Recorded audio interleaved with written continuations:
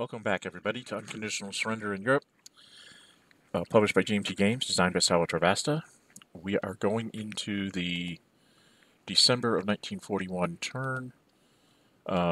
Quick recap. The Germans did in West invaded. They took out the Netherlands with a paradrop on Rotterdam. First time we've seen it done that way. Tended to work. He killed the Belgian infantry that was in the swamp hex here. So that is now something I can build in my mobilization phase. Here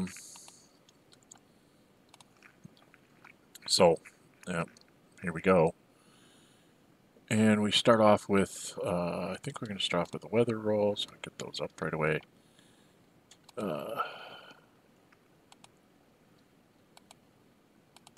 And nothing, there we go.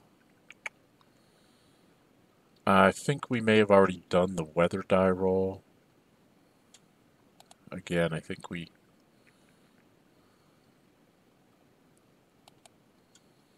So we're playing, both are playing it. We've gone all the way to the strategic warfare phase. We went by weather and there was no declarations of war. Again, I think I started a little bit after we started. So we both played our events, so we're both going to be halved on the die roll here. The weather did come up severe in the cold and the mild zone, and it's fair in the warm zone, but right now we don't have anything going on in the warm zone, so... So this is strategic warfare phase here.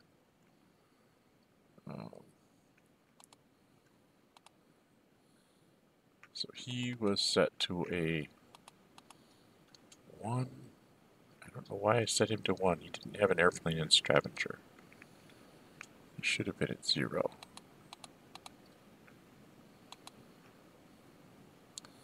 Four plus 1 halved to 2.5 becomes a 3.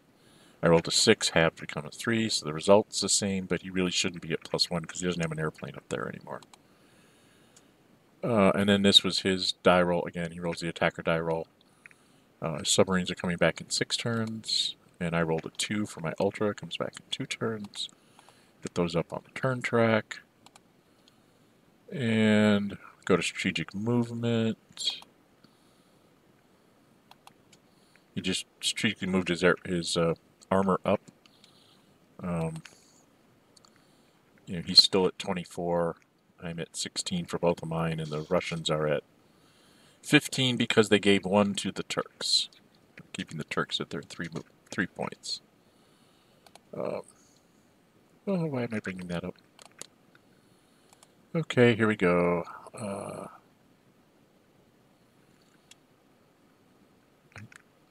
No, I think I'm going to actually do a strategic move here.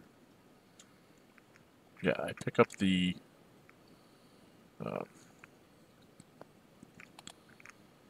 guy that was up in in Iraq, and I bring him down to Cairo. Soviets, I think, are just picking up a guy that's, way far back and moving him forward. And now we're into Axis operations. The 9th Army, wherever it is. It's down here. And I think he's going to try and get me to retreat in severe weather.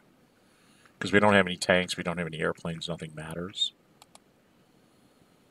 So he ends up, I'm at 2, starts at 2.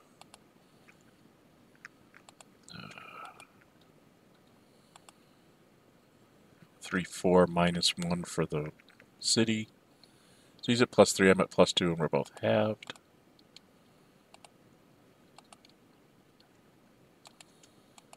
I don't know why he placed assault markers, but he did. So he rolled a 5 +3, which is an 8, halved down to a 4. I rolled a 3 + 2 is 5, halved to 2.5, rounds up to a 3, and a 4 to a 3 is no event. So we just took care of that, and then he moved.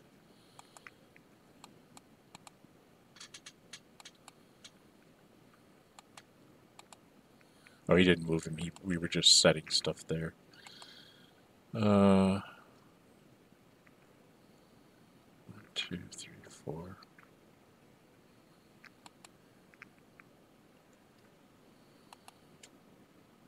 That infantry moved back to the east.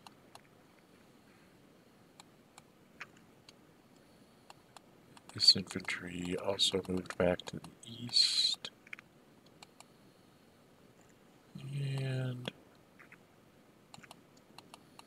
this army moved off into the east as well. And another German army just basically starting to set up his eastern defense lines. Oops, I'm already in diplomacy. We are pulling out the stuff because it's been a while since we played. He had 3 possibility of successes with 2 no events. So and a pro marker. So 3 against him, 3 for him, 50-50 shot. He put stuff in.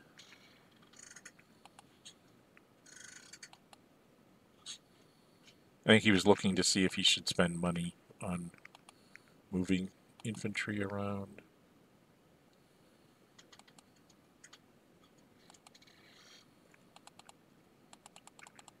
So get this diplomacy cup off of here. So he's moving Yugoslavs around to start heading back towards the east. Then he was done west. Did I do anything? Oh, yeah.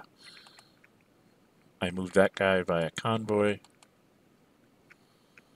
to there. I don't know. I think that was all I did. Oh, no. Then I moved the Gibraltar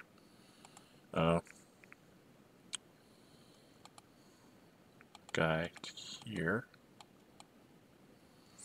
Yeah, I had to move 1 point to move the convoy to Tunis and then move him back to Iran.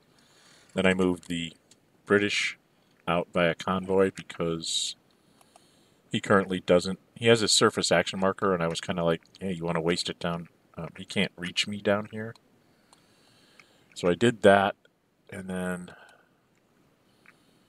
moved it all the way back over to the west.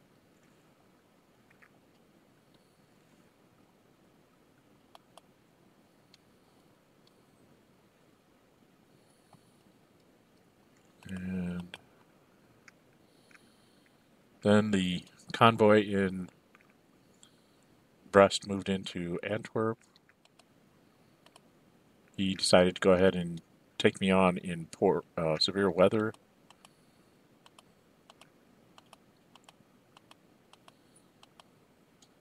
So I'm +2 for British, -2 for being a convoy. +1 to 0. He rolled a 4, halved to a 2, 2 to a 1. So we each took a sortie, and that ended that. He comes back in 2 turns. Then I picked up the BEF along with the convoy, moved it into Gibraltar, and the convoy can get back to Antwerp for 1 move, and then I take the airplane in the convoy and we move into Gibraltar so that I'm poised and ready for any shenanigans that he might have coming along. And then I think I start moving the French.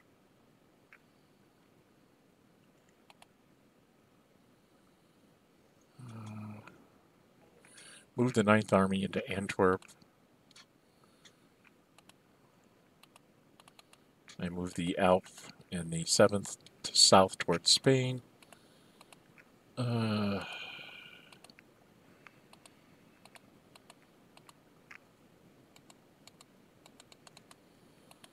Basically, I just ran him up. Because we're in severe weather, it's just a matter of math. So I used up all my French airplanes to knock out all the German airplanes. French North African Army, I moved it back a space because I didn't feel like I wanted to be in nasty terrain for the Italians. And then I moved the Moved him to El Alamein in the Western Desert Force back to being able to be picked up by the fleet and the convoy. So I'm trying to make myself as mobile as possible.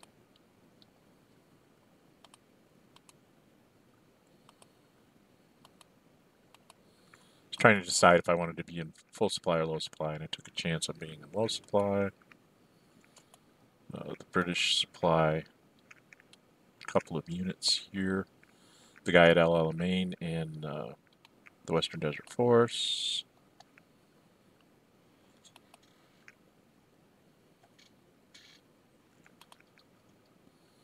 Then we go into the Soviet phase here.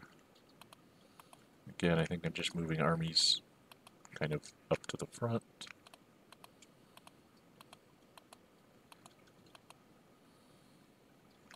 Not a lot of brilliant moves here for the Russians.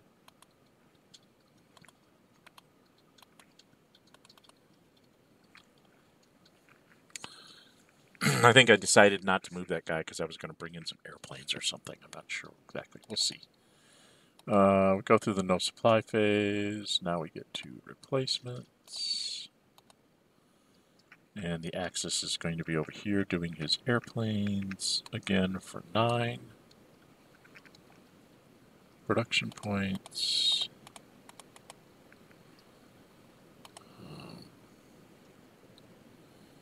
The West currently only has 10 production points.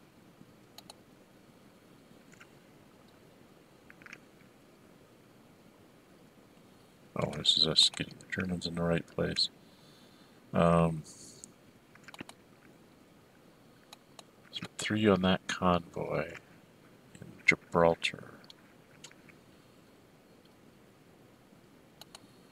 The French cleaned up that and their airplanes.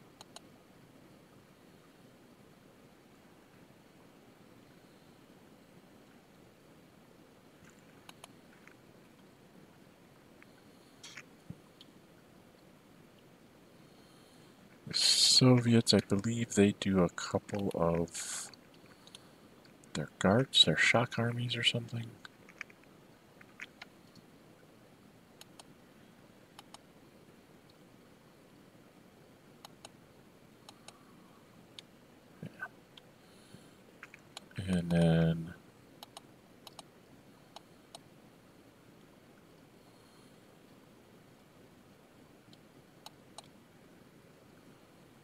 And then the Belgians got built. Hands getting tingly from too much clicking here.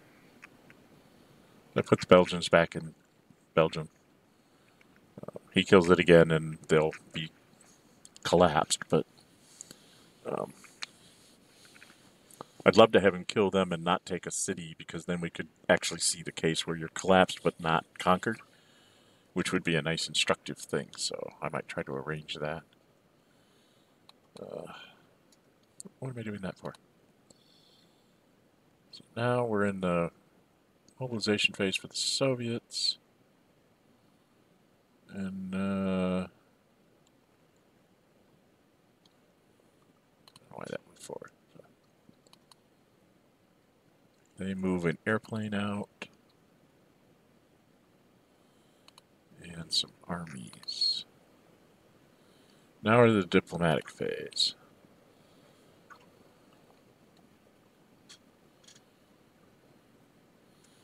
So, bring up the cup. And Germans spent 5, pulled, and got a pro-axis marker.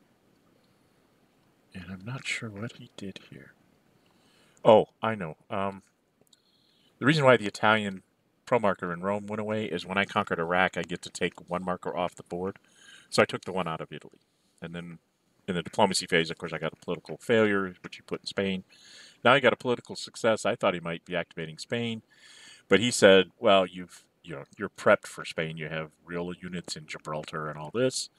So he instead went and took that and just dropped it in Rome and said, "Never mind. I'll just make these guys threaten to come into the war." So now I'm the West goes ahead and pulls. At least I got one of his pro-axis markers out of the way. So we put that back into turn track. And I believe with... Oh, this is me checking to see what's in there. There's a success and a pro-Western and 2 no events. And I was like, I'm not sure I want the Soviets to pull and get rid of that Western success. So I put the political failure and a no event back in there. So there's very little chance that the Germans will get a success. Equal chance of success as to getting a failure. And we're just diluting the cup because, perfectly honest, if it stayed like this for the rest of the war, I would be very, very happy. No Italy, no Spain. I really don't want to deal with them. But there's a lot of turns to go, so I don't think that's going to happen.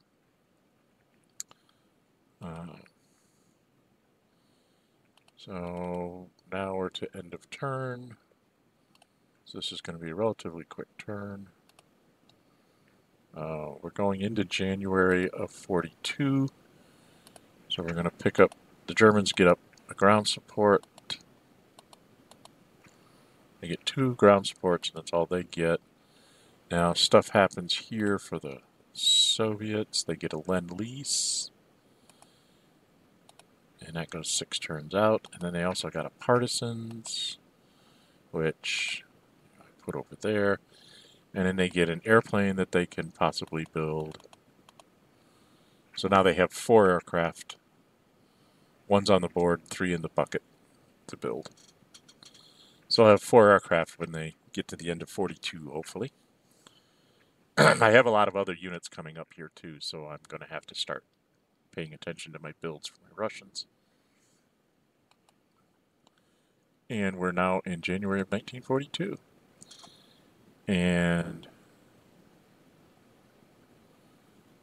I think we're just readjusting things. That's the end of the turn. So not a lot happened. He tried to take back his city up here in France. Hard to do in severe weather. I mean, best he can get a retreat, and I think he was hoping to get a retreat and sort of push my line back and make me think about what I really wanted to do. As of right now, it's going to be poor or severe come February. So, and that I believe is going to be our next turn. With this video, I have now caught up with all the past turns for this East Front scenario, so you can go back and look at them. I will probably be creating a playlist for all of these so that you can just have one list to scroll through and pick them out. Yeah, it's an interesting war. I've got a lot of threats that I have to deal with. One of the reasons why I did what I did here is I didn't want to lose Gibraltar, and by putting the Gibraltar guy in Casablanca, I have multiple ways of taking on Spain. Yes, the French front is a little bit tight right now, but we don't have to worry about fair weather until possibly March, and that's when I think I will probably make a move here to change up the defenses. And so we will see.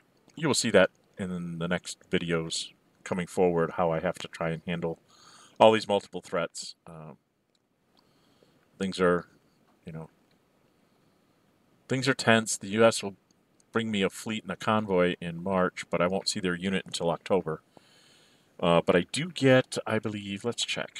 I get the upgrade for the Western Desert Force, or BEF, in September, and is it May? No. June, July. In July, I will get the first Canadian to be able to be built. So I just have to hold out for a little while. April, I get the Bomber Command. And in the U.S., doesn't help a lot when they first come in. They don't really get a ground unit or any air units or anything to help me out until the end of the year. So it's going to be a while. I'm going to be on my own through the summer of 42. It will be nice to have the American fleet around because it will help in supply. So it'll be a little bit less build points on the British side having to be spent to keep things in supply and whatnot. I'm hoping I can get either Spain or Italy not to activate. Like if I can get rid of this pro marker, then I can, relax a little bit, maybe send the Western Desert Force back up to Antwerp. It would be really nice to have a British unit along this line, but the French army is pretty strong. Will it hold up to, multiple Panzer attacks? Probably not, but I don't think you're going to see him be able to break through and completely conquer France anytime quickly, as long as I can get rid of some of these threats here and have some extra units on the front line. We'll see how it goes. So until we meet again, I am Dren608. If you like my videos, please subscribe. Hit that like button so that algorithms keep them fresh and relevant. And I will see you with the next video when it gets built. Like I said, I am caught up on my 2 campaigns, so now they will probably come out about once a week, based on when we play. And, enjoy. Until then, stay safe and bye-bye.